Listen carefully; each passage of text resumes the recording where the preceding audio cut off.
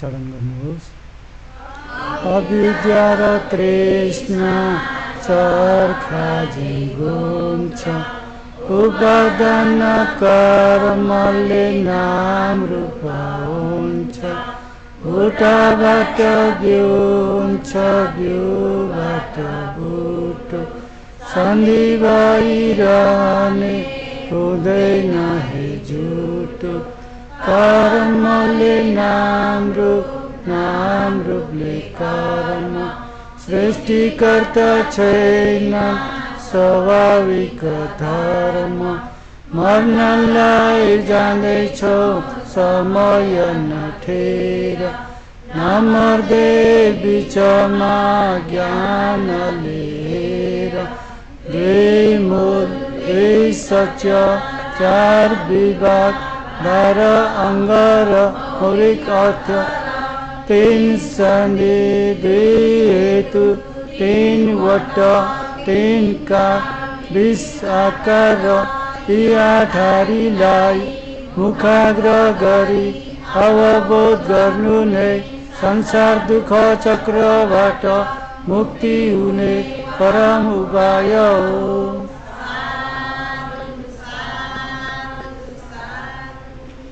यावत प्राणीहरूको शरीर बनाउने मूल जरा दुईटा के हुन्? मूल जरा दुईटा वा चाहिँ घुम्ने सच्च कति सच्च छन्? दुई सच्च के हुन्?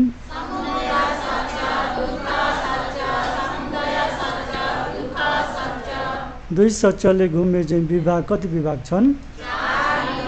4 विभाग के हुन्?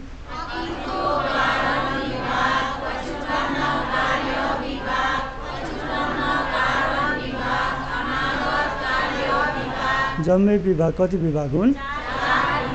4 विभाग भए चाहिँ अङ्ग कति अङ्ग छन्? 12 अङ्ग के हुन्?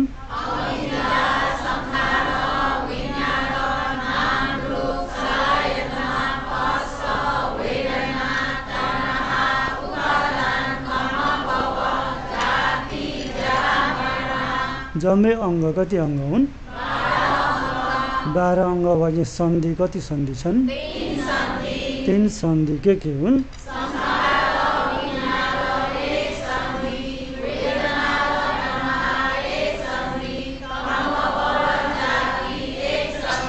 जम्मै सन्धि कति सन्धि हुन्? 3 सन्धि भए चाहिँ हेतु कति हेतु छन्? 2 हेतु के हुन्? 2 हेतु भए चाहिँ वट कति वट छन्? 3 वट के हुन्? क्लेश वटमा कति अङ्ग छन्? क्लेश वटका 3 अङ्ग के हुन्? अभिजा तणहा उपादान के वट 3 अङ्ग हुन्? क्लेश वटमा 3 अङ्ग भए कम वटमा कति अङ्ग छन्? कम वटका 2 अङ्ग के हुन्? संखार र कम भव के वट 2 अङ्ग हुन्?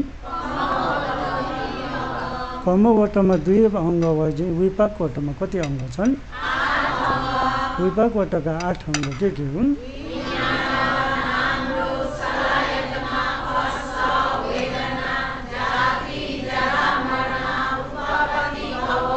विज्ञान नाम रूप सलायतन फस्स वेदना जाति जरा मरण उपपति भव चाहिँ के वट 8 अङ्ग हुन्? जम्मै वट चाहिँ कति वट छन्? 3 वट चाहिँ काल चाहिँ कति काल छन्? 3 काल के हुन्?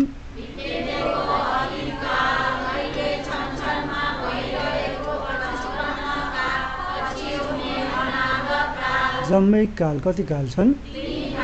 3 काल भए चाहिँ आकार कति आकार छन्? अतीत कारणका पञ्चाकार के हुन्?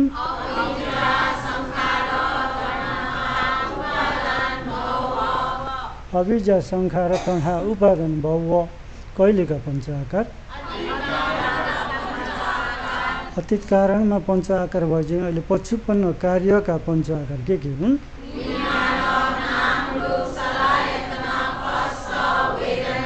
विज्ञान नाम र सलायतना फस्स वेदना कहिलेका पञ्चाकार? पछुपन्न कार्यमा पञ्च आकार भएपछि पछुपन्न कारणका पञ्च आकार के हुन्?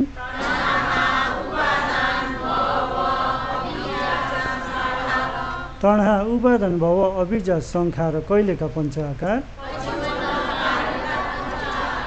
पछुपन्न कारणमा पञ्च आकार भएपछि अनागत कार्यका पञ्च आकार के हुन्?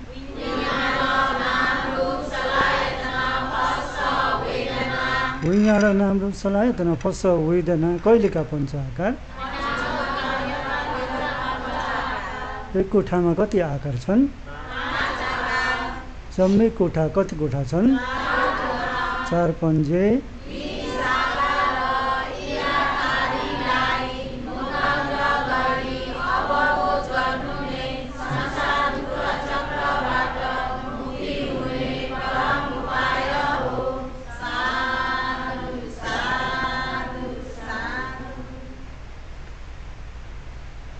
र अहिले संखार भन्ने एक कोठामा छ कि छैन? अरू कि कर्म हो? हो त कर्मले गर्दा अहिले 2 कोठामा यावत प्राणीहरूको शरीर मिल्यो। के मिल्यो? शरीर मिल्यो। अनि त्यही शरीरबाट तणा उपादान कम भव अरू कि कर्म हो? कर्म हो। संस्कार पूर्व जन्मको कर्म कम भव अहिलेको जन्मको कर्म। त्यो कर्मले अर्को जन्म फेरि फल दिन्छ। हो यसरी नै यावत प्राणीहरूलाई संसारमा कर्मले घुमाएको छ कि छैन? केले घुमायो? कर्मले। कमुना वतते पजा कमुना वतते लोके कमानी बन्दना सथा रथ साडी व यायतो। यावत प्राणीहरूलाई बनाउने कर्म नै हो। यो कर्मले प्राणीहरूलाई बाँधिरहेको छ। कर्मले बाँधेर यो जन्म मृत्यु यानि दुःख संसारमा घुमाइरहेको छ। जस्तै कि गाडा गोरुमा चक्का हुन्छ। हो त्यो चक्कालाई नफुत्किनको लागि ठेटी हालेको हुन्छ कि हुन्न? त्यो ठेटी किन हालेको भन्दा चक्कालाई बलियो हिसाबले अडिनको लागि ठेटी हालेको छ। जबसम्म त्यो ठेटी फुत्किँदैन तबसम्म त्यो गाडा बलियो भरि अडिरहेको हुन्छ। र हो त्यस्तै नै तपाईँ हामीलाई कर्मले बलियो गरी बाँधेको छ। हो यो संसारमा फनफन्ती घुमाएको छ। केले घुमायो भन्दा कर्मले। केले हो? कर्मले नै घुमाएको छ।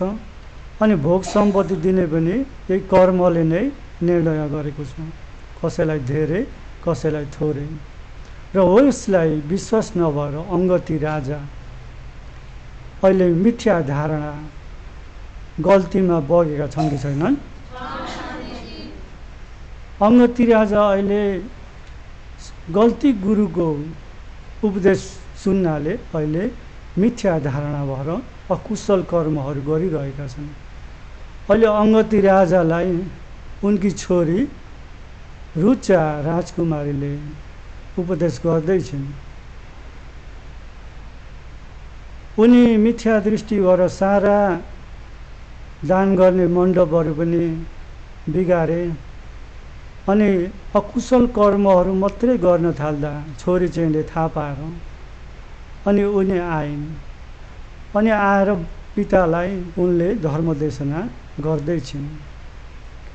तपाईँ अहिले गल्ती गुरुको उपदेश सुनेर अहिले तपाईँमा पनि गल्ती धारणाहरू सल्किरहेको छ। गल्ती गुरुको गल्ती सङ्गत हुने पनि गल्ती धारणाहरू सल्किन्छ।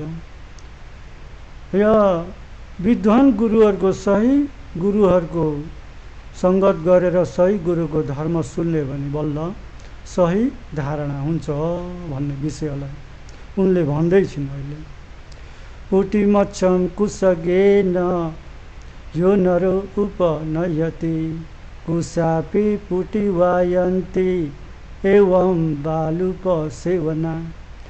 सिनो भइएको माछालाई कुसले पोको पारेर राख्ने भने त्यो कुसमा त्यो सिनोको दुर्गन्धहरू सबै फैलेर जान्छ।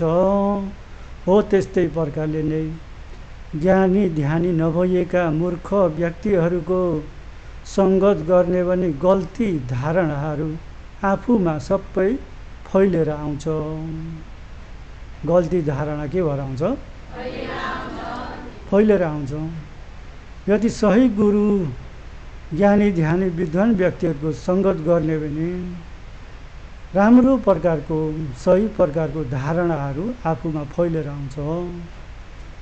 तगरञ्च पलासेन यो नरो उपनयति पतापे सुरविवायन्ति एवं धीरूप सेवना।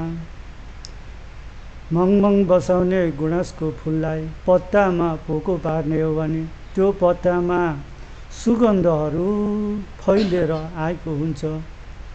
त्यस्तै प्रकारले नै विद्वान व्यक्ति ज्ञानी ध्यानी व्यक्तिहरूको सङ्गत गरेर उपदेश सुन्ने हो भने राम्रो प्रकारको आचरण राम्रो प्रकारको विचार राम्रो मननहरू फैलेर आउँछ भनेर उनले अङ्गती राजालाई उपदेश गर्दैछन्।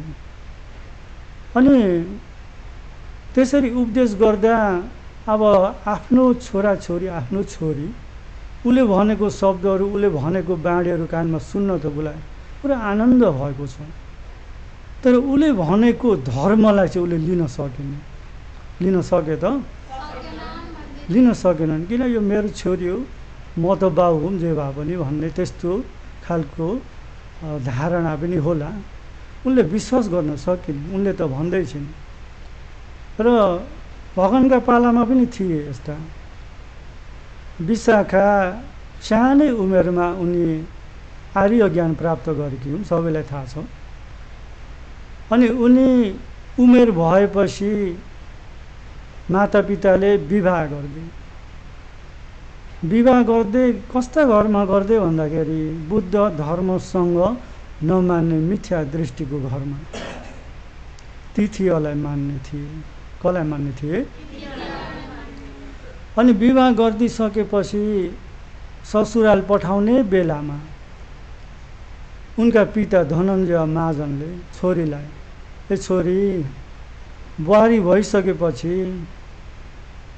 बुहारीहरूले पालन गर्नुपर्ने नियमहरू छ भनेर उनले नियमहरू छोरीलाई ससुराल पठाउने बेलामा ओबाद दिएका थिए।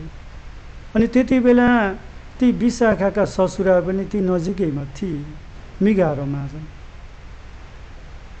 अनि उनका पिताले के ओबाद दिए भन्दाखेरि छोरी अहिले ससुरालमा बस्ने बुहारीहरूले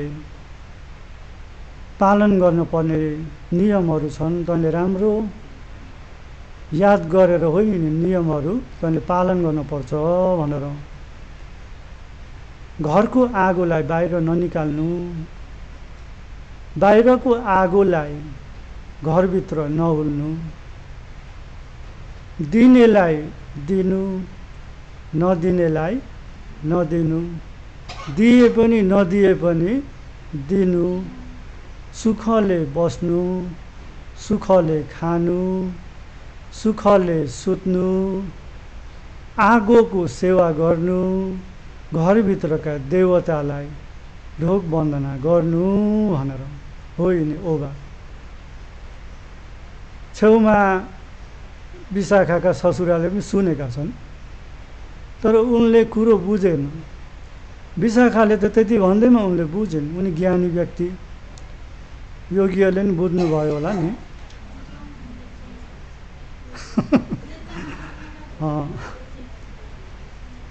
सुनेपछि त बुझ्नुहुन्छ।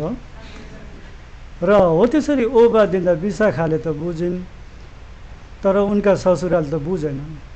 अनि त्यहाँबाट अर्का दिन गए, ससुराल लिएर गए। माइतमा विवाह भयो अनि गए ससुराल। माइतमा होइन, यता माइतमा, अनि उता ससुराल लिएर गए अर्का दिन।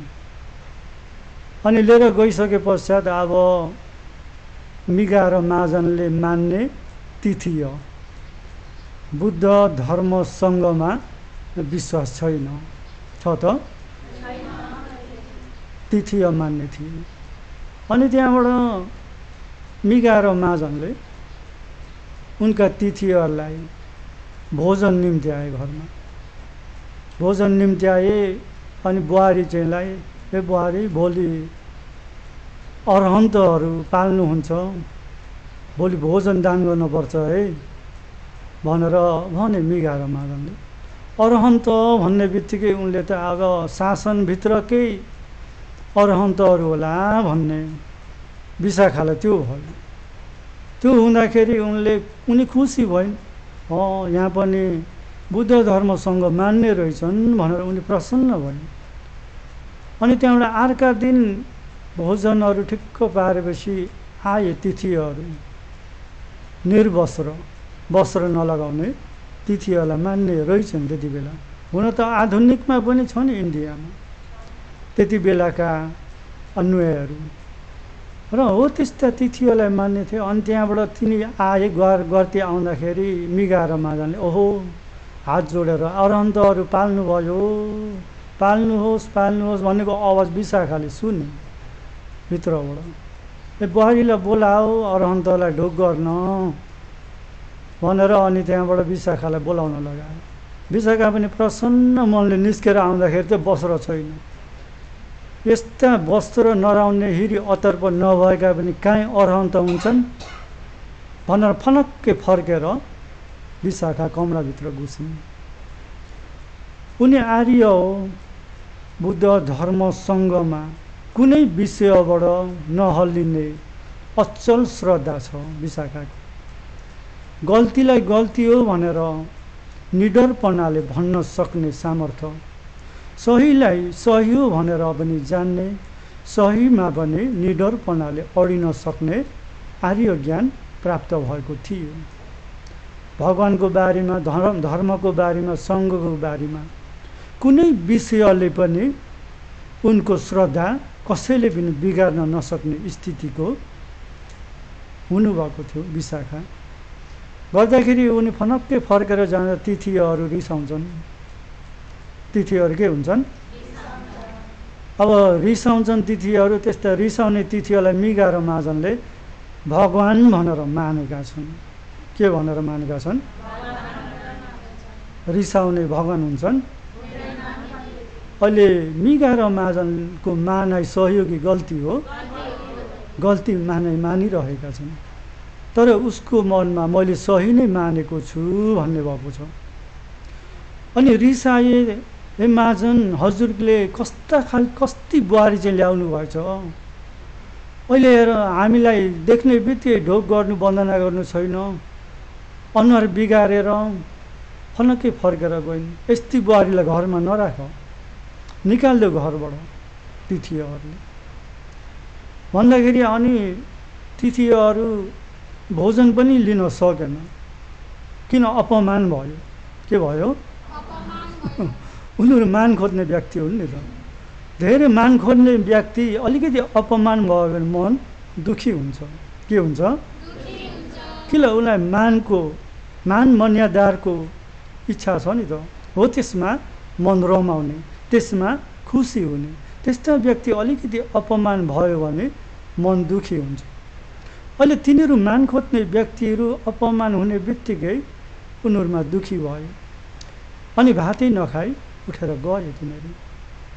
अनि मिका र महाजनले उनले मान्ने भगवानले त भने निकालिदेऊ बुहारीलाई। तर यिनी बुहारी धनीमानी कुलकी हुन्, नामी व्यक्ति, यिनलाई यति अलिकति सानो कसुरमा घरबाट खेदाउन त योग्य छैन, खेदाउन सकेनन् तिनले। अनि उनले के भन्छन् उनका तिथिहरूलाई, होइन सानो उमेरमा जसको पनि गल्ती हुन्छ, मेरो बुहारी अहिले सानै छ, अन्जानमा भनेकी हो, यसलाई दोष नलिनुहोस्, मैले क्षमा चाहन्छु, क्षमा माग्छु, क्षमा गर्नुहोस् भनेर माफ माग्छन्। अनि त्यहाँबाट उनीहरू पनि माफ मागेपछि ठिकै छ भनेर खुसी भयो। अनि त्यहाँबाट अर्का दिन अर्का दिन अब विशाखा भनेपछि भगवानमा श्रद्धा, धर्ममा श्रद्धा, सङ्घमा श्रद्धा। अनि यो घरमा विशाखा हुनुहुँदो रहेछ भन्ने भिक्षुहरूले देख्ने भिक्षुहरू त्यो घरमा भिक्षाटन पाल्नु। अब पहिला त पाल्नु हुन्थेन, किन दान त गर्थेनन्। अनि त्यो दिन एक भिक्षु आँगनमा गएर उभिनु भयो। त्यो बेलामा मिगा र महाजन सुनको कटौरामा पानी नमिसाइएको दुधमा खिर पकाएर खाँदै थिए। विशाखा चाहिँ छेउमा बसेर ससुरालाई पङ्खा हल्लाइदिँदै गरेकी थिए। अनि विशाखाले भिक्षाटन पाल्नु उभिनु भएको भिक्षुलाई देख्नुभयो। उनलाई त दान गर्न मन लागिसक्यो, श्रद्धा छ। तर ससुराले दान गर्दै हुन्थ्यो, उहाँलाई पुण्य मिल्थ्यो दान गर्दैदेखि भनेर ससुराले देख्ने गरी अलिकति छोडिदिएर पङ्खा हल्लाइदिनु। देख्ने स्थितिमा पुर्याएर उनले पङ्खा हल्लाउँदैछन्। उनले देखे पनि नदेखे झैँ गरे। के गरे? दान गर्ने श्रद्धा छ त? श्रद्धा छैन। अनि नदेखे झैँ गरे। अनि एकछिन पछि ससुरालाई देख्न त देख्नुभयो थियो, तर दान गर्ने इच्छा रहेनछ भनेर अनि उनी जुरुक्कै उठेर गएर भिक्षुको अगाडि उभिएर हात जोडेर वन्दना भन्थे, मेरो ससुराले त पुरानो मात्रै लिनुहुन्छ। के लिनुहुन्छ? पुरानो मात्रै लिनुहुन्छ मेरो ससुराले त भनेर भनिदिनु। विशाखाले बिन्ती गरिदिनु भयो भिक्षुलाई। त्यो कुरा यता ससुराले सुनेर उनी खाँदै गरेको खिरलाई भुइँमा राखे। यसले मलाई पुरानो खाने भन्यो भनेर उनी रिसाए, चित्त बुझेन उनलाई। अनि पहिला त मेरा भगवान्लाई जे होस् दोष लगाइ थिए, मैले क्षमा गर्न सकेँ। अहिले स्वयं मलाई पनि दोष लगाउन थाल्यो यसले, मलाई पुरानो आहार खानेमा पुर्याइ यसले भनेर। अनि त्यहाँबाट यसलाई यो घरबाट अहिले भर्खरै निकाल भनेर सेवकहरूलाई, कमाराहरूलाई आदेश दिन्छन्। अब विशाखा त सबैसँग मिलेर बस्न जान्ने आर्य व्यक्ति, चित्त पवित्र भएको व्यक्ति। अनि उनको आचार विचार, उनको बोली बसा उठा राम्रो नम्रताको छ। त्यो देख्दाखेरि ती कमारा, ती सेवकहरूले समातेर बाहिर निकाल्नु त परै छोडिदिनुहोस्, वचन लाउनसम्म सक्दैनन् तिनीहरूले। अनि त्यहाँबाट मिगा र महाजन रिसाएर अनि त्यहाँ उफ्रेका छन्, यसलाई निकाल भनेर भन्छन्। अनि त्यहाँ विशाखाले, होइन, मलाई मेरा पिताले मेरो छोरीको सानो ठुलो कुनै कसुरहरू भएछ भने, मेरो छोरीको साँच्चै कसुर छ छैन भन्ने कुरा समाधान गरिदिनको लागि भनेर म ससुराल आउँदाखेरि मेरो साथसाथै 8 जना ब्राह्मणहरूलाई पठाइदिनु भएको छ। अहिले तपाईँले मलाई दोषी देख्नुभयो। यदि मेरो कसुर छ छैन भन्ने कुरा निर्णय गर्नको लागि बोलाउनुहोस् उहाँहरूलाई। उहाँहरूले मेरो कसुर छ भन्ने कुरा निर्णय गरिदिनु भयो भने म जान्छु, भर्खरै जान्छु भनेर विशाखाले भन्दाखेरि तिनी ब्राह्मणहरूलाई बोलाउन पर्यो। अनि बोलाउँदाखेरि मिगा र महाजनले भन्छन्, यसले मेरा भगवानहरूलाई पनि यसले अपमान गरे। मैले त्यति बेला मैले क्षमा दिएँ, मैले कसुर लिएन। तर यसले अहिले गर्दा गर्दै म प्रति अपमान गर्न थाले। होइन, के अपमान गरेर मलाई पुरानो खान्छ भनेर भन्दाखेरि, हो छोरी तिमीले त्यसो भन्यो, मैले उहाँले सोचे जस्तो भनेको त होइन। उहाँले पूर्व जन्मको कुशल पुण्यको पुरानो फल अहिले भोग्दै हुनुहुन्छ भन्ने कुरा मैले त्यो भनेको। त्यसमा मेरो कसुर छ र भन्दाखेरि अनि ब्राह्मणहरूले हजुरलाई ठिकै त भनेकी रहेछ यिनले, त्यसमा त हजुर के रिसाउनु काम छ र भनेर भनिदिँदाखेरि अब उनको भनाइ ठिकै हो कि होइन? उनले अहिले जुन भोग गर्दै गरेको भोग सम्पत्तिहरू अरू कि पुरानो कर्मको फल हो। उनको बुझाइ अर्कै, उनले भनेको अर्कै। गर्दाखेरि त्यो भनिदिँदाखेरि उनी त्यसो हो भने त कसुर छैन भनेर भने। उनका पिताले ससुराल पठाउने बेलामा घरभित्रको आगो बाहिर ननिकाल्नु, घर बाहिरको आगो घरभित्र नहुल्नु भनेर भन्थिन्। र हाम्रो त अहिले घरभित्र हामी छेउ छिमेकीसँग बस्नुपर्छ, कोही बेला घरमा आगो हुन्न बाहिरबाट ल्याउन पर्छ, कोही बेला बाहिरका छेउ छिमेकीहरूको हुँदैन, घरको बाहिर आगो पनि बाहिर दिन पनि पर्छ। त्यो कुरो मैले बुझिनँ, त्यो चाहिँ के हो भनेर भन्दाखेरि अनि त्यहाँबाट विशाखाले घरको आगो बाहिर ननिकाल्नु भनेको सासू ससुराहरूको आफ्नो पतिको परिवारको नराम्रो कसुरहरू छ भने ती कसुरहरू बाहिरकालाई गएर नभन्नु भनेर भन्नुभएको हो। त्यो साधारण आगोलाई भन्नुभएको होइन भनेर विशाखाले। अनि बाहिरको आगो भित्र नल्याउनु भनेको कुरा बाहिरकाले आफ्नो सासू ससुरा पतिको घर परिवारको कसुरहरू भन्लान्, अनि ती कसुरहरू घरमा आएर नसुनाउनु, त्यो बाहिरको आगो हो भनेर त्यो भनिएको।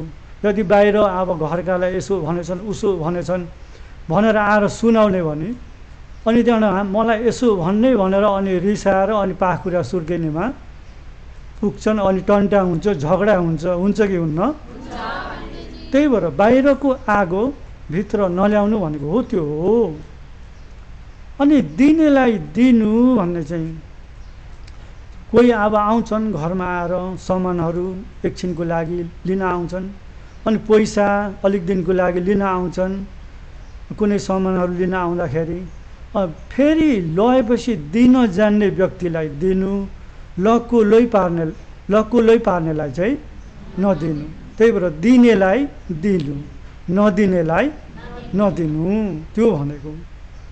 अनि दिए पनि नदिए पनि दिनु भन्ने चाहिँ आफ्ना आफन्तीहरू माग्न आयो भने उनीहरूले दिने जस्ता भए पनि नदिने जस्ता भए पनि त्यस्तालाई चाहिँ दिनु। आफन्तीलाई चाहिँ के हो? दिए पनि नदिए पनि दिनु अरे तिनीलाई चाहिँ। अनि सुखले बस्नु भनेको के हो भन्दाखेरि आफू बसिराखेको छ, अनि आए सासू ससुरा आए आफ्ना पतिहरू आए भने बसिराख्न योग्य छैन भने त्यो बेलामा उड्दिनु, त्यसलाई सुखले बस्नु भनेर भनिएको। सुखले खानु भनेको चाहिँ सासू ससुरा पतिहरूले नखाँदै पहिले नखानु, उनीहरूले सबैले खाइसकेपछि पुग्छ पुग्दैन हो त्यो विचार गरेर आफूले पछिबाट खानु, त्यसलाई सुखले खानु भनेको। सुखले सुत्नु भनेको सासू ससुरा पतिहरू नसुत्दै पहिले नसुत्नु, सबै सुतिसकेपछि पछिबाट सुत्नु, त्यसलाई सुखले सुत्नु भनिएको। आगोको सेवा गर्नु भनेको चाहिँ जस्तै आगोको हुर्को ठुलो भयो भने डर लाग्दो हुन्छ कि हुन्न? हो त्यस्तै सासू ससुराको पतिको डर मान्ने ठाउँमा डर मान्न पर्छ, हो त्यो आगोको सेवा गरिएको। घरभित्रको देवतालाई ढोक वन्दना गर्नु भनेको चाहिँ सासू ससुरा आफ्ना पतिहरूप्रति गौरव राख्नु भनेर भनिएको भनेर हो। यसरी भन्दाखेरि हो यो भनेकोमा मेरो छोरीको केही कसुर छ र भन्दा मिगाएर भने यस्तो हो भने त छैन, केही कसुर छैन, बहुत राम्रो कुरो हो भने। अनि त्यहाँबाट विशाखाले भन्छन् मेरा पिताहरू हो, अहिले मेरा ससुराले मलाई यो घरबाट निस्कि भनेर भन्नुभएको हो। हुन त म त्यति बेलै निस्किएर जान पर्ने थियो, तर मेरो कसुर छ छैन भनेर समाधान गर्नको लागि हजुरहरूलाई पठाइदिनु भएको थियो। अहिले हजुरहरूले पनि आएर अहिले समाधान गरिदिनु भयो र अब चाहिँ म यो घरबाट जान्छु भनेर सबै सेविकाहरूलाई रथ ठिक्क पार्न आदेश दिनुभयो। दिँदाखेरि त्यति बेला मिगाएर मार्छन्, होइन बुहारी नजा, मेरो गल्ती भएछ, मेरो गल्तीलाई तैँले क्षमा गरिदे, मेरो गल्ती भयो आइन्दा यस्तो गल्ती हुने छैन। ज्ञानी व्यक्तिहरूको आफूभन्दा साना भए पनि ठुलो भए पनि आफ्नो कसुर त सबैको हुन्छ, सानो ठुलो हुन्छ कि हुन्न? तर विद्वान व्यक्तिहरूले आफ्नो कसुरलाई सजिलै स्वीकार गर्न सक्छन्। यो सानी हो, मेरो बुहारी छोरीसम्मको हो भनेर अभिमान राखेन। हो, त्यो आफ्नो गल्तीलाई आफूले स्वीकार गरेर क्षमा माग्न पनि सके। विद्वान व्यक्तिहरूको यस प्रकारको लक्षण हुन्छ, किन यिनी ज्ञान पाउने व्यक्ति हुन्, विद्वान व्यक्ति हुन्। नजान्दाखेरि धर्म सुन्न नपाउँदाखेरि मात्रै मिथ्या धारणा भएको हो, तर ज्ञानी व्यक्ति हुन्। अनि त्यसरी क्षमा माग्दाखेरि विशाखाले म यत्तिकै त म बस्न सक्दिनँ, म भगवान् बुद्धको चेली हुँ, म भगवान् धर्मसँग म 3 रत्न बेगर म बस्न सक्दिनँ।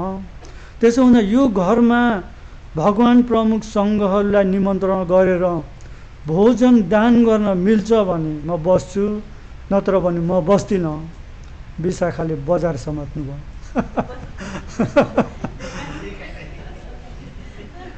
अनि त्यहाँबाट त्यसो भन्दाखेरि हुन्छ बढी तैँले जसो गर्छस् गर, तँ चाहिँ यो घरबाट नजा भनेर ससुराले भन्यो।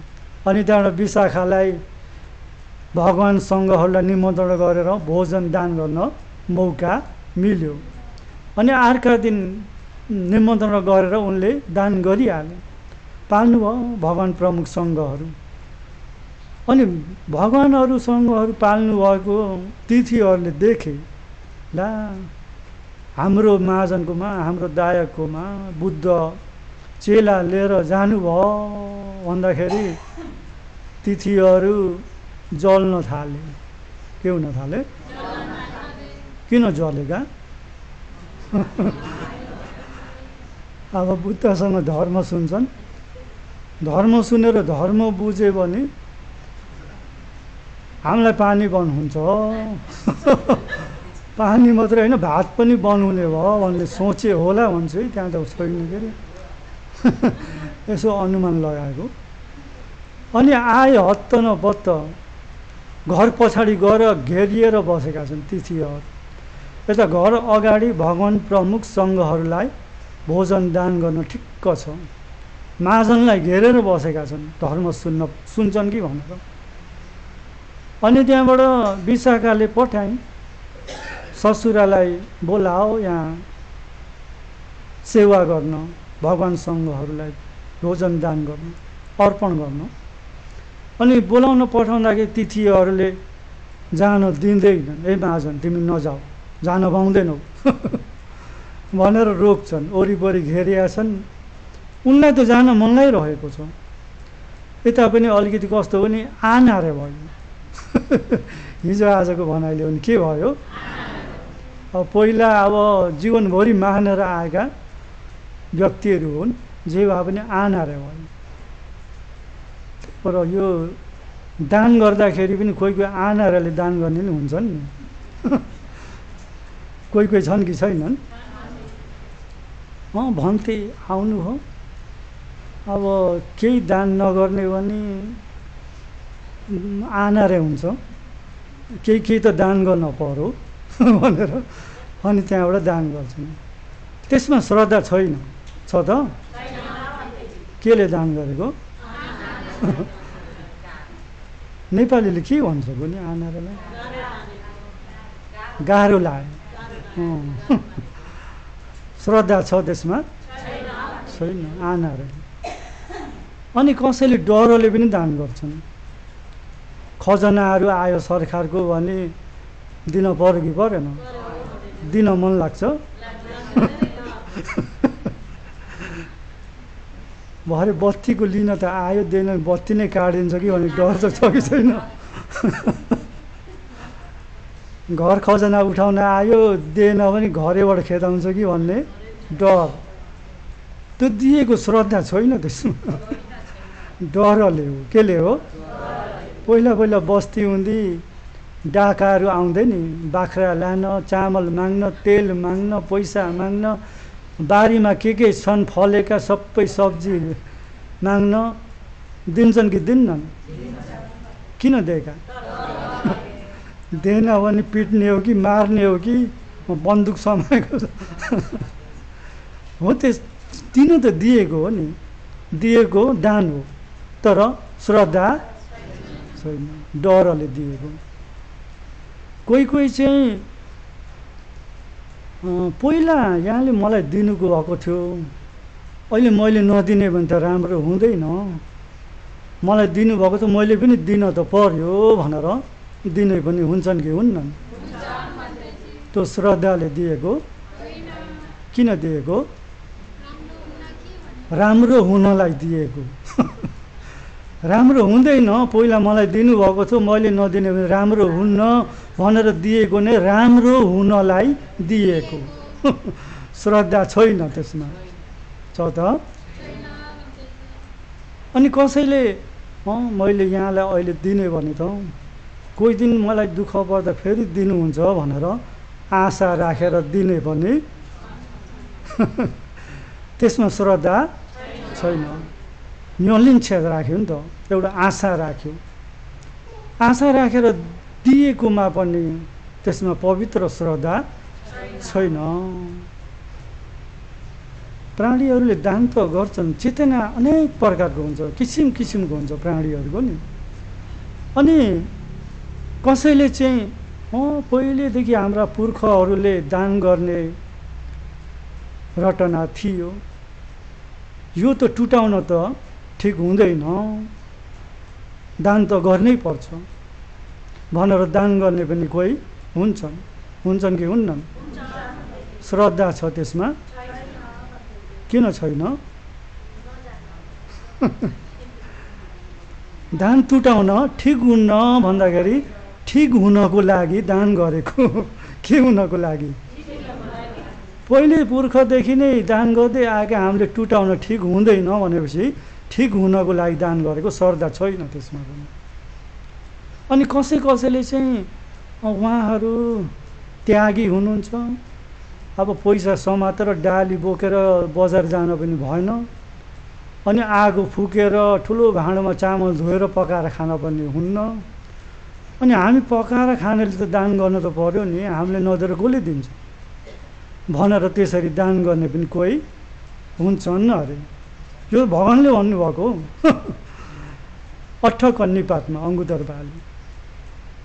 अनि त्यहाँबाट त्यो चेतनाले पनि दान गर्छन् अरे, त्यसमा पनि श्रद्धा छैन। त्यो चेतना भयो भने छ त? किन उहाँहरूले पकाएर खान हुन्न, हामीले पकाएर खानेले हामीले दान गर्नुपर्छ भनेपछि नै त्यसमा श्रद्धा छैन।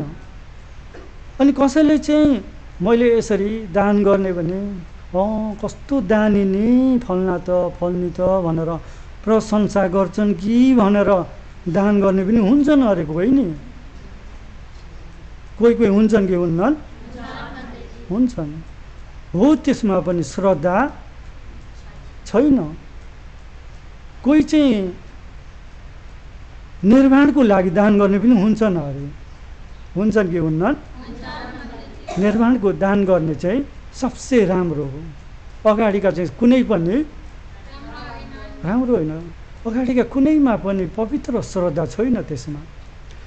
दिन त दिएको बिउ, अब चेतना राम्रो भएन, चेतना कस्तो भएन? अब बिउ त बिउ हो, रोप्यो, बिउमा अब के भन्छ, ढुँडी लाग्छ, बिउ के भएछ? ढुँडी लागेको बिउ रोप्ने भने बुटो कस्तो हुन्छ? बुटो राम्रो हुन्छ? उम्रे पनि राम्रो हुँदैन, फल पनि राम्रो लाग्दैन। किन? बिउमा ढुँडी लाग्यो, यानि किराले खाएको बिउ भइदियो। हो त्यस्तै चेतनामा गएर ढुँडी लाग्दियो भने दिन त दिन्छ, राम्रो प्रकारको फल मिल्दैन, धेरै फल मिल्दैन। मिल्छ त? र त्यही भएर दान गर्दा हिजो पनि भन्यो, निर्माणको उद्देश्यले दान गर्नुपर्छ। के को उद्देश्यले? र अहिले मिगा र महाजनले आनारे गरेर दान गर्नु गएनन् उनी। अनि त्यहाँबाट विशाखाले आउनु भएन भनेर अर्पण गरेर भगवानको सँगको लाई सेवा गरेर भोजन दान गरे। अनि दान गरिसकेपछि अनि देशना गर्ने सुनाउने बेलामा फेरि बोलाउन पठाउँछिन्। अनि बोलाउन पठाउँदाखेरि तिथिहरूले रोक्न त सकेको त रोक्छन्। अनि महाजनले होइन अघि पनि बोलाइन् मेरो बुहारीले, अहिले पनि बोलाइन्, म जानुपर्छ, नगई त हुँदैन, अलिकति निडर भयो। अनि त्यहाँबाट तिथिहरूले त्यसो भए सुन्न त जाऊ, तर भित्रै गएर नसुन, यतापट्टि हामीले पर्जा टाङ्दिन्छौँ, हो त पर्जाको यताबाट सुन्नु, बाहिरबाट सुन्नु, उता नजानु भनेर पर्जा टाङ्दे तिथिहरूले। के टाङ्दे? अहिले यहाँ हेरौँ त, तिथिहरूलाई मिगा र महाजनले जीवनभरि भोजन चिवर त होइन, लुगा लाउँदैनन्, भोजन व्यञ्जनहरू दान गर्थे कि गर्थेनन्? उपकार छ कि छैन? आफूलाई दान गरेका छन्, उपकार छ। अब उनीहरूको उपकार तिर्नको लागि दान गर्दाखेरि हजुरले दान गर्नुभएको छ, दान गर्दा यस्तो प्रकारको चेतना राख्नुपर्छ, राम्रो श्रद्धाले दान गर्नुपर्छ भनेर तिनले सिकाए। आफूले पनि नसिकाउने, अहिले उहाँ सिकाउने ठाउँमा जान्छु भन्दा पनि के गर्छन्? साँच्चै आफ्नो उपकारीको गुण तिर्न खोज्ने व्यक्ति हुन् त?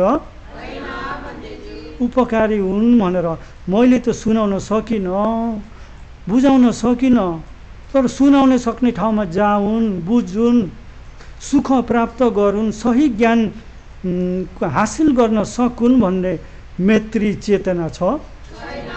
छैन, रोक्छन्, सकेको रोक्छन्। अनि भगवान्ले थाहा पाउनु भयो नि, भगवान् सर्वयुक्त ज्ञान हुनुहुन्छ। त्यो पर्जामा लुकेर त के इँटाको बेरा लगाए पनि, यानि ढुङ्गाको पर्वत छेलेर बसे पनि, यो चक्रवाल नभइकन अर्कै चक्रवालमा गएर बसे पनि मैले यो व्यक्तिले सुनुस् भनेर अधिष्ठान गर्ने भने त्यो व्यक्तिले त्यो तिथिहरूलाई थाहा नै छ, मामुली पर्जाले गएर बारिदिएका छन्। अनि भगवान्ले त्यहाँनिर मेसैसितको धर्म देशना गरिदिनुहुन्छ। धर्म देशना गरिदिँदाखेरि मिगा र महाजन स्वर्तपन्न ज्ञानमा पुगे। तिनी के ज्ञानमा पुगे? जब स्वर्तपन्न ज्ञानमा पुग्ने बित्तिकै भगवान् धर्मसँगमा कस्तो श्रद्धा भएर आयो, गति भएर आएर पर्जालाई यसो उचालेर चट्ट घुसेर गए। अनि त्यहाँबाट विशाखासँग गएर ए बुहारी त आजदेखिबाट मेरो माता हो त भनेर त्यो दिनदेखिबाट विशाखाको नाम मिगा र माता भनेर रहेको थियो। अरे के भनेर रहेको थियो? धर्म सुनाकी हुनाले उनले माता समान मान्छु भनेर, मिगा रको माता हो भनेर त्यो दिनबाट मिगा र माता नाम रह्यो। अनि त्यहाँबाट उनले भगवान्लाई बिन्ती गर्छन् कि भन्ते छ भाग्य र अनन्त गुणले परिपूर्ण हुनुभएको सम्मा समुद्ध भगवान् बुद्धको शासनमा दान गरिएको पुण्यको फल यति ठुलो मिल्छ भनेर आज बल्ल मैले जान्न पाएँ। भगवान् मेरी बुहारी त भगवानको शासनको कल्याणको खातिर, मेरो कल्याणको खातिर यो घरमा आइपुगेकी रहेछ भगवान् भनेर त्यति बेला भगवान्लाई बिन्ती गर्छन्। विशाखा त अरे यो बुहारी त भगवानको शासनको कल्याण हुनको लागि र मेरो कल्याणको खातिर यो घरमा आइपुगेकी रहेछ भनेर भगवान्लाई त्यसरी बिन्ती गर्छन्। धर्म नसुन्न नपाउन्जेलसम्म त गल्ती मानेका थिए। जब धर्म सुन्न पाउँदाखेरि ज्ञानी व्यक्ति छलङ्ग बुझेर गल्ती धारणाहरू हट्यो कि हटेन? गल्ती धारणाहरू हटेर गयो। त्यही भएर भगवान्ले असारे सारमतिनो सारे च सारदसिनो ते सारौ नादे गच्छन्ति मिच्छा सङ्कल्प गोचरो। सार नभएको धर्मलाई सार छ भनेर देख्छन्, सार भएको धर्मलाई सार छैन भनेर देख्छन्। गल्ती चिन्तनमा बगिरहेका व्यक्तिहरूले असली सार भएको दानशील भावना भन्ने सज्जनका धर्महरूलाई पाउन सक्दैनन्। अरे मिथ्या धारणालाई जबसम्म हटाइँदैन, जुन साहार धर्मलाई कहिले पनि पाउन सक्छन् त। अहिले मिगा र माझन धर्म नसुनुन्जेल त बिचरा गल्तीमा बगेका थिए। जब धर्म सुन्न पाएका थिए, सही चिन्तन भर गयो, धर्म पनि बुझे, ज्ञान पनि पाए। सारञ्च सारदसिनो ते सारम नादि गच्छन्ति, असारञ्च असारतो ते सारम नादि गच्छन्ति। जसले चाहिँ साहार भएको धर्मलाई साहार छ भनेर जान्दछ, साहार नभएको धर्मलाई साहार छैन भनेर जान्दछ, त्यो व्यक्तिको चिन्तन मननहरू सही भएको हुनाले असली साहार भएको दानशील भावना भन्ने सज्जनका धर्महरूलाई सजिलै पाउन सक्दछ। अहिले मिगा र माझन सही चिन्तन भयो, सही मनन भयो, असली साहार धर्महरू उनले प्राप्त गरे। उनलाई मिल्यो कि मिलेन? मिल्यो। र सही सङ्गत भइदियो। अहिले विशाखा भन्ने आर्य व्यक्ति सही सङ्गत मिल्यो कि मिलेन? त्यही भएर सुगन्ध भइएको फुललाई पत्तामा पोको पार्दा सुगन्धहरू पत्तामा फैलिएर गए जस्तो सज्जनको सङ्गत मिल्नाले अहिले मिगा र माझन सङ्गतको आचार विचारहरू सबै फैलिएर जाँदाखेरि आर्य ज्ञान प्राप्त गरेर 4 अपायगुरुका सधैँभरिको लागि वन गरे। अहिले रुचाले त्यही भन्दै हुनुहुन्छ आफ्ना पिता अङ्गती राजालाई, हजुरको सङ्गत गल्ती भएर हो यसरी सही मनन गल्ती भएको, सही गुरुको सङ्गत गर्नुपर्छ भनेर कति उपदेश गर्छिन् रुचाले, तर उनले विश्वास गर्दैन। अहिले ती बिजकले र अलातले देख्ने त सिर्फ एक जन्म हो। मैले धेरै जन्म देख्छु पिताजी, मैले अकुशल कर्म गर्नाले मैले कति भोग्न पर्यो। म एक सुधारीको भवमा त्यति बेला म छोरा मान्छे भएको थिएँ, त्यति बेला मेरो सङ्गत गल्ती भयो। सङ्गत गल्ती भएको हुनाले म कामेसु मिच्छाचार कर्ममा पाप कर्म गर्न पुगेँ। हो त्यो कर्मले गर्दाखेरि म मरेर रुरुव नरकमा म कैयौँ वर्षमा भोग्न पर्यो। अनि त्यो नरकबाट म बाँचेर त्यहाँबाट बाख्राको भावमा पुगेँ, मलाई खसी पारे। अनि त्यहाँबाट मरेर बाँदर भए, मलाई खसी पारे। त्यहाँबाट मरेर म गोरु भएँ, मलाई खसी पारे। त्यहाँबाट मरेर बल्ल बल्ल मान्छे त भएँ, तर हाफ वाइन भएँ। के भए? छोरो मान्छे पनि पुरा होइन, छोरी मान्छे पनि पुरा होइन। कसैले अन्डा तारेर हाफ फ्राई भन्छ नि, भन्दैन? के भनेको हुन्थ्यो? काँचो पनि होइन, पाकेको पनि होइन। अहिले छोरो मान्छे भनौँ, छोरो मान्छे पनि भनेर भएन, छोरी मान्छे पनि पुरा छोरी मान्छे छैन। त्यस्ता खालका भयो, मान्छे त भयो, त्यस्ता भयो। हो त्यो कामेसु मिच्छाचारा कर्मले गर्दा। अनि त्यहाँबाट म मरेपछि अरे हो त्यहाँबाट मरेपछि म देउलोक पुगेँ। कहाँ पुगेँ? देउलोक पुगेँ। त्यति बेला नै अप्सरा देउता हुन पाएन। अनि इन्द्रलाई सेवा गर्ने सेविका थिइन् अरे। अनि त्यति बेला हो त्यो अप्सरा भएको अवस्थामा अनि त्यहाँबाट कर्म सकेर मृत्यु भइसकेपछि अनि अहिले आएर म यो राजकुमारीको भवमा म पुगेको छु। हेर्नुहोस् त, छोरा मान्छेको भव कहिले पनि मिलेन। कामेसु मिच्छाचार कर्म गरेदेखि उता मिल्यो त? अहिले रुचा राजकुमार यिनी आनन्द हुनेवाला व्यक्ति हुन्। त्यत्रा एक्ला कल्प पारमी धारण गर्ने व्यक्तिको पनि त्यस प्रकारको गल्तीहरू भएर आएको थियो। अनि त्यहाँबाट त्यसरी भन्दै गयो। अनि मैले अकुशल गर्नाले अकुशलको फल मैले भोगेर आएको मैले प्रत्यक्ष देखेको छु। त्यही भएर परलोक भन्ने छ, पाप गरेपछि पापको फल भन्ने छ, पुण्य गरे पुण्यको फल भन्ने छ। हजुरले यो मिथ्या धारणालाई हटाइदिनुहोस् भनेर छोरी चेलीले कति भन्छन्, उनले हटाउन सक्छन् त?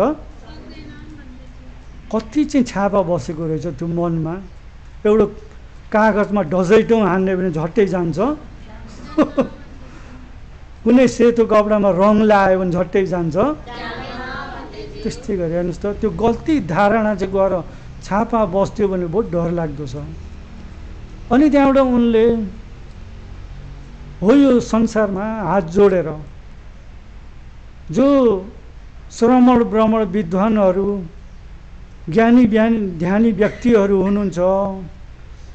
अहिले मेरो सिल पवित्र छ अनि मैले अहिले जो सत्य बोल्दैछु हो यो मेरो पवित्र सिलको कारण र मैले सत्य बोलिएको कारणले गर्दाखेरि मेरो पिताको महाराजको मिथ्या धारणालाई कोही हुनुहुन्छ भने आएर हटाइदिनुहोस् भनेर अधिष्ठान गर्छु। अनि त्यो कुरा बोधिसत्व नारद ब्रह्माजी हुनुभएको रहेछ। त्यति बेला उहाँले सुन्नुभयो मैले महाराजको मिथ्या धारणालाई त आज हटाइदिनै पर्यो भनेर। अनि उहाँबाट ब्रह्माजीको रूप लिएर आउनु भएन। उहाँ मनुष्यहरूले ऋषिहरूलाई धेरै मान्यता दिन्छन्, गौरव राख्छन् भनेर अनि उहाँले अलि अरूले मान गर्न सक्ने योग्यताको रूप राम्रो बनाउनु भयो शक्तिले। अनि ऋषि पहिरन लगाउनु भयो। अनि त्यहाँबाट अङ्गती राजाको शिरमाथि टक्क आकाशमा अडिनु भयो। झलमल्ल शरीरमा उज्यालो लिएर आउनुभयो शक्तिले। अनि राजा छक्कै पर्यो, आकाशमा अडिएका छन्। अनि यता रुचाले हात जोडेर वन्दना गरे। यता अङ्गती राजा राज पलङ्करमा थिए। अब उनी मिथ्यादेशी हात जोड्न पनि सकेनन्, तर राज पलङ्करमा अडिन पनि सकेन। उति बेलै हत्त नपत्त तल भुइँमा गएर बस्छन् उनी। अनि यसो हेरेर हजुर को हुनुहुन्छ? मलाई नारद भनेर भन्छन्, कसैले काश्यप पनि भन्छन्। अनि यस्तो ठुलो शक्ति हजुर आकाशमा हिँड्नु पनि हुन्छ, आकाशमा अडिनु पनि हुन्छ। हजुरलाई किन चाहिँ के कारणले यस्तो प्रकारको शक्ति मिल्यो भनेर भन्दाखेरि त्यति बेला उहाँले भन्नुहुन्छ मैले झुटा कहिले पनि बोलिनँ, सत्य वचन मात्रै बोले।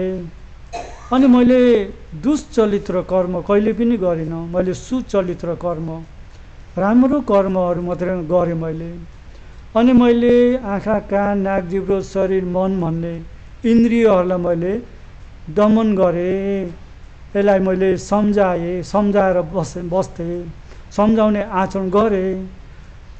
अनि त्याग भावनाहरू मैले गर्थेँ। हो यिनी धर्महरू, राम्रो धर्महरू मैले आचरण गरेको हुनाले अहिले मलाई यो शक्ति मिलेको हो। तपाईँले त अहिले राम्रो पुण्य गर्नाले अहिले पुण्यको फल मिल्यो भनेर तपाईँले यस्तो प्रकारले भन्नुभयो।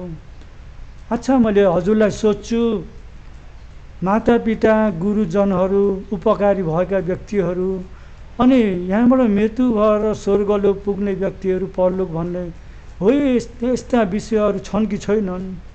यिनी छन् नि। मातापिता भन्ने हुनुहुन्छ, गुरु भन्ने हुनुहुन्छ, गुणी व्यक्तिहरू उपकारी व्यक्तिहरू हुनुहुन्छ। यहाँबाट राम्रो पुण्य कर्म गरेर परलोकमा स्वर्गलोक सुगति जाने व्यक्तिहरू हुनुहुन्छ। नराम्रो कर्म गर्ने नराम्रो दुर्गति जाने व्यक्तिहरू हुनुहुन्छ, परलोक भन्ने छ भनेर उहाँले भन्दाखेरि अच्छा हजुरले मलाई त्यो उपदेश गर्नुभयो। हजुरलाई त्यो परलोक छ भन्ने विश्वास छ भने हजुरले अहिले मलाई 500 रुपियाँ दिनुहोस्, परलोक पुगेपछि हजुरलाई मैले 1000 दिन्छु। उनले त्यसो भन्छन्, हाँसो गरे जस्तो, दिल्लगी गरे जस्तो। किन विश्वास छैन नि त उसलाई? विश्वास छ त? विश्वास नहुँदाखेरि तपाईँलाई परलोकको विश्वास छ भने मलाई 500 दिनुहोस्, मैले हजुरलाई 1000 रुपियाँ दिन्छु परलोक पुगेपछि भनेर दिल्लगी गरे जस्तो गरेर भन्छन्। अनि त्यहाँबाट उहाँले पनि हजुरको राम्रो सिल पनि सदाचार पनि राम्रो छ। अनि राम्रो कर्म र कर्मको फलमा पनि विश्वास भएर राम्रो कर्महरू गर्ने सज्जन व्यक्ति भए मैले दिन्थेँ हजुरलाई 500। हजुर अर्को जन्म सुगति पुग्नुहुन्थ्यो, 1000 रुपियाँ माग्न पनि सजिलो हुन्थ्यो। अहिले त तपाईँको सिल सदाचार पनि छैन, पुण्य भन्ने छैन, अकुशल मात्र तपाईँले जम्मा गर्नुभएको छ। हजुर यहाँदेखि मृत्यु भइसकेपछि नरक पुग्नुहुन्छ। नरकमा जब पुगेपछि गिद्धहरू कौवाहरूले आएर यसरी ठुङ्छन्, सबै खुनै खुन निस्किन्छ, त्यो शरीरबाट अनि दुर्गन्ध निस्किन्छ। त्यसमा लडी भएर त्यो नरकमा भोग्न पर्छ, आगो हुर्किरहेको हुन्छ, त्यसमा हरदम पाक्न पर्छ। त्यस्तो प्रकारको नरकमा हजुर पुग्नुहुन्छ। त्यो नरकमा आएर कसले तपाईँलाई 1000 रुपियाँमा आएर माग्छ त्यो नरकमा भनेर उहाँले भनिदिनु भयो। त्यो नरकमा सुख छ कि दुःख छ? अनि त्यो नरकमा दुःख भोग गरिरहेका व्यक्तिसँग गएर कसैले त्यो कर्जा माग्न जान्छन्? जान्नन् नि। यदि त्यो नरकमा पुग्नु भएन भने तपाईँ लोकन्तर नरकमा पुग्नुहुन्छ। लोकन्तर नरक भन्ने त्यसमा त्यति बेला त्यहाँ जुन पनि छैनन्, घाम पनि छैन, दिन छैनन्, रात छैनन्, हरदम अन्धकार हुन्छ त्यहाँ। अनि त्यहाँ यस्तो ठुलो जो ढुङ्गाको भित्ताहरू मात्रै छ, माथि पनि ढुङ्गाको छापर छ, तल गहिरीमा पानी छ। त्यो पानी चिसो छ। कतिसम्म चिसो छ भने ती नरकीहरू त्यो भित्तामा अँधेरोमा छामछाम छुमछुम गर्दै जाँदाखेरि ठोक्केर त्यो पानीमा गिर्यो भने त्यो युजनसम्मको शरीर पनि बिलाएर जान्छ अरे। अनि बिलाएर नरकमा भोग गर्ने कर्म सक्यो भनेर नसोच्नुहोस्। उति बेला फेरि त्यही भोग गर्ने शरीर फेरि उति बेला खडा हुन्छ। जबसम्म कर्म सकिन्न त्यो नरकमा भोग्ने शरीर बिलाउँछ, त्यो पानीमा गिर्यो भने अनि फेरि भोग गर्ने शरीर उति बेला उत्पत्ति हुन्छ। जबसम्म नरकमा भोग्ने कर्म सकिँदैन त्यहाँ भोगी नै रहनुपर्छ। अब त्यस्तो नरकमा तपाईँलाई 1000 रुपियाँ माग्न को आउँछ भनेर उहाँले भनिदिनु भयो। अनि त्यहाँबाट त्यसरी भन्दै भन्दै भन्दै भन्दै धेरै भन्दै जाँदाखेरि अनि उनी झस्के। अनि त्यहाँबाट लो ऋषिज्यू मलाई बचाउनुहोस्, मैले धेरै अकुशल कर्म गरेँ, म दुर्गति नरक जाने रहेछु, मलाई बचाउनुहोस्, मैले कसो गरेँ, म नरक नगिर्दै म नरकबाट बाँच्ने उपाय मलाई उपदेश गर्नु भन्दाखेरि महाराज तपाईँले हजुरले पहिला जस्तो दान गर्दै हुनुहुन्थ्यो मण्डप बनाएर, हो त्यस्तै गरी नै मण्डप बनाएर आए जति सबैलाई तपाईँले दान गर्नुहोस्।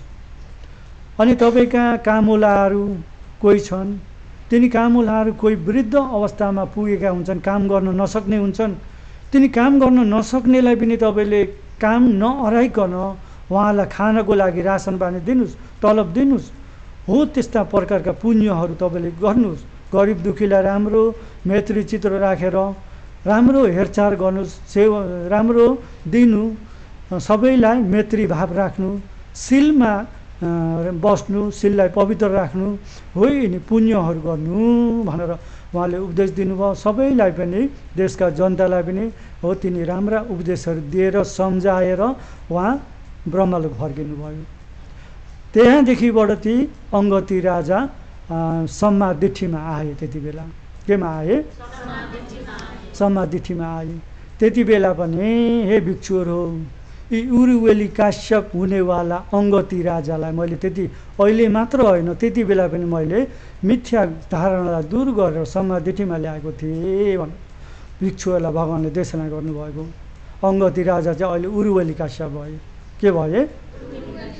उरुवेली काश्यप भए। नारद ब्रह्मा चाहिँ भगवान हुनुभयो। अनि रुचा चाहिँ आनन्द हुनुभयो। बिजक चाहिँ मोदगल्यान हुनुभयो। अनि सेनापति अलात चाहिँ देवदत्त भए। अनि अर्का सुमना चाहिँ भद्रिय भए। अनि विजय मन्त्री चाहिँ सारीपुत्र हुनुभयो भनेर अहिले त्यसरी सबै जापाउने गरिदिनु भयो भगवान्ले। र गर्दाखेरि गल्ती व्यक्तिको सङ्गत भइदियो भने गल्ती धारणा हुन्छ, सज्जन व्यक्तिको राम्रो व्यक्तिको सङ्गत भइदियो भने राम्रो धारणा हुन्छ कि हुन्न? त्यही भएर आफू दुर्जनहरूसँग दूर भएर ज्ञानी ध्यानी व्यक्तिको सङ्गत गरेर राम्रो आचार विचारहरू सिकेर राम्रो आचरण गरेर सुगतिबाट निर्वाणसम्म प्राप्त गर्नुपर्छ भन्दै आजको देशनालाई यतिमै समाप्त गरौँ।